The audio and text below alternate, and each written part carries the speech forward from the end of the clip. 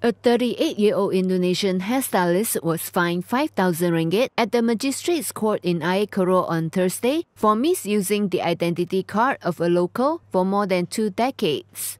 Magistrate Nabilah Nizam fined Linda Crystal after she pleaded guilty to the offence committed at the National Registration Department (NRD) at the Melaka Urban Transformation Centre on Monday.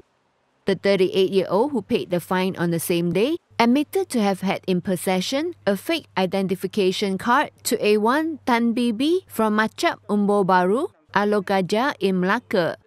Facts of the case stated that she had tried to check on the status of the identity card at the NRD office when the offence was discovered.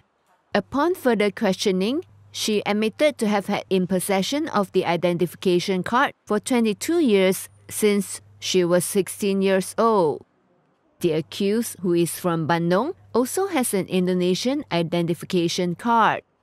She was charged under the National Registration Regulations 1990, which carries a jail term of up to 3 years or a maximum fine of up to 20,000 ringgit or both if found guilty.